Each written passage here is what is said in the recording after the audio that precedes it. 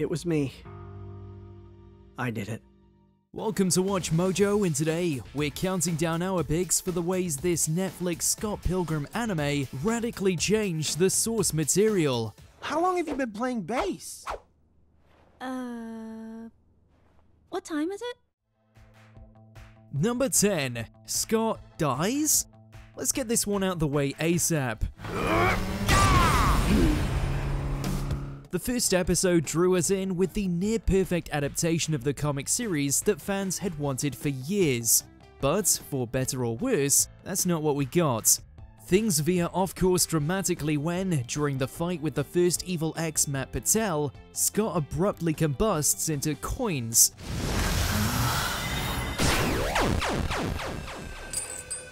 As anyone will tell you, this does not happen in the comics or even the movie, and Patel is dispatched quickly. So yeah, the title of Takes Off actually has a different meaning than what we originally thought. The only explanation the cast can come up with is that he died, and the following episode gives us a long, drawn-out funeral scene. I can't believe he's gone. It's not a surprise, really. He was always taking on high-level enemies. Of course, we later find out that Scott didn't die, but we'll save that for another entry. Number 9. Pac-Man to Sonic. Sonic guy?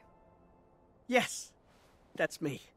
Whilst not present in the original comics, in the movie adaptation, when Scott approaches Ramona for the first time, he picks the topic of Pac-Man as the icebreaker. Hey, you know Pac-Man? I know of him. Well, Pac-Man was originally called Puck-Man. They changed it because... It's a now iconic scene that many would expect to be replicated in the anime series, but that didn't end up being the case. Instead, Scott drops some Sonic trivia to get Ramona's attention. You probably know this, but in the early 90s, there were 2 different Sonic cartoons airing at the same time. In fact, this isn't the only time Sonic is referenced in the show, as he's mentioned a couple of times, including in the final battle. Super Ramona! It's just like Sonic the Hedgehog 3! 3! Number 8. A new leader. The result of the Scott vs. Matt fight leads to the latter getting quite the ego. After all, he did defeat the strongest guy in Toronto. As such, he thinks it's time he got his due recompense, and challenges Gideon Graves for the throne as the leader of the League of Evil X's. These are my terms. If you win, you can take it all. The League, my empire, everything. But if you lose, which you will, I take your life. It's one hell of a fight, and way more than we'd expect from the one who was thought to be the weakest in the league. And then the unthinkable happens. Matthew Patel actually wins. It's over. And convincingly so. This makes him the new boss and, in effect, remarkably rich. This is my league now. I'm the main character. Aspirations of becoming a stage actor do get in the way of his role later down the line though. Number 7. Ramona's new job. As any fan will tell you, the whole reason Scott and Ramona met in the first place was because of her occupation as a Amazon delivery gal. If I say yes, will you sign for your damn package? Her tendency to use the subspace highway in his head to warp to delivery points is the catalyst of his initial infatuation. Well, she still does that in this series, but instead of working for Amazon, she works for Netflix instead. Wallace, quick! What movie should I rent?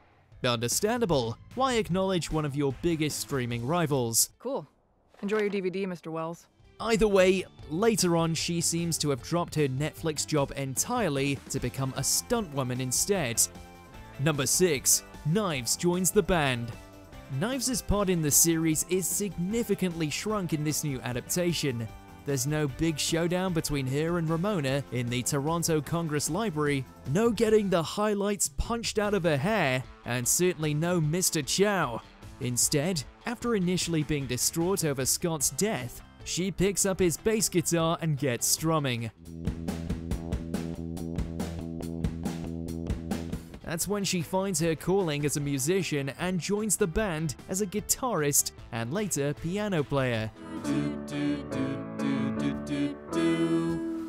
that makes you think. Yes, that means young Neil doesn't get to join the band like he does in the movie. Young Neil, you have learned well.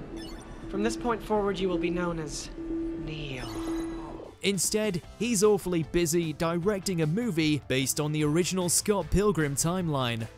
Number 5. New relationships. Love and romance is one of the key components of the Scott Pilgrim story, but surprisingly some of the most memorable ones are switched around. Remember Stephen Still's off and off girlfriend with the potty-mouthed Julie? Well, as it turns out, she has a long history with Gideon Graves, which leads to the two dating and living together after his fall from grace. Gordon, get your butt in here. Perhaps the most bizarre mix-up is that of Todd Ingram, who instead of cheating on Envy Adams with Lynette, instead hooks up with Wallace Wells. It's a wild affair that eventually leads to Todd having a total obsession with Scott's roommates. Envy! I can't be with you anymore! I'm in love with Wallace Wells! Lastly, there also seems to be a hint of a potential future between Kim and Lucas in the epilogue. Whatever. Whatever? Yeah, whatever.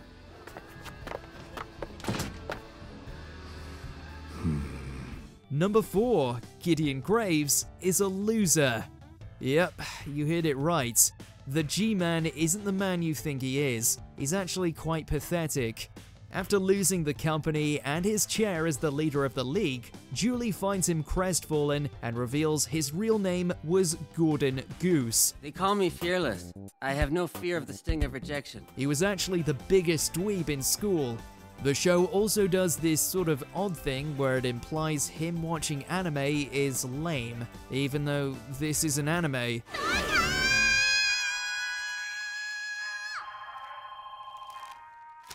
I don't know, maybe we're reading too much into it.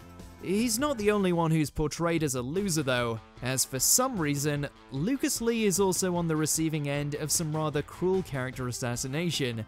He gets kicked out of Hollywood and suffers one humiliation after the next. That was your cue to say something like, "You were never nobody, Lucas." Number 3. Not So Evil Exes.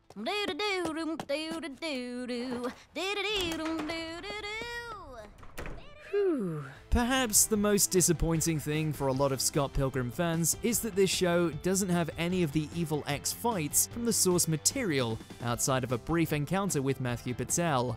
What the hell? No fights? No kissing? This finale sucks.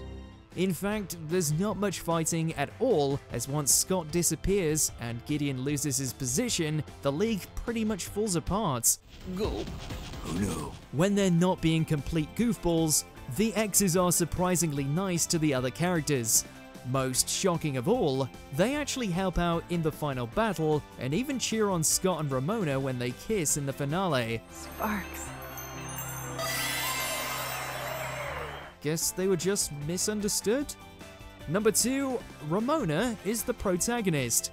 You like him, don't you? There were sparks. Ugh. You're in trouble. While Ramona's story is crucial in the original comic, the primary focus is on Scott as he takes down evil exes, grows as a person, and realizes he's a bit of a jerk. But with Scott gone, that leaves room for a new lead character. Perhaps this show should have been called Ramona Flowers instead, since the title character is only really present for about 3 of the 8 episodes. See? Right before Scott disappeared. The rest is Ramona starring in a murder mystery where she reconciles with each of her exes along the way. Scott doesn't even win the final battle, as it's up to Ramona to save the day by fusing with herself. You. I choose you.